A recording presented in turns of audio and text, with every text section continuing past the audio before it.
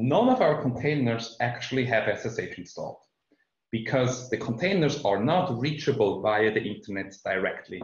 As in any good hosting companies, we think a lot about security. And so we never actually expose the containers directly to the world.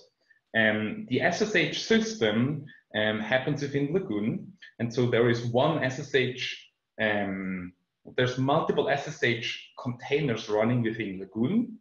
And then you connect to these, they will authenticate you via your SSH public key, and they will then create a tunnel into the container that is running directly. And the container itself does not need to install SSH. So it uses the Kubernetes possibility to remotely connect into a shell of any running containers. So you can connect into your Redis container, into your Solr container. All of that is possible.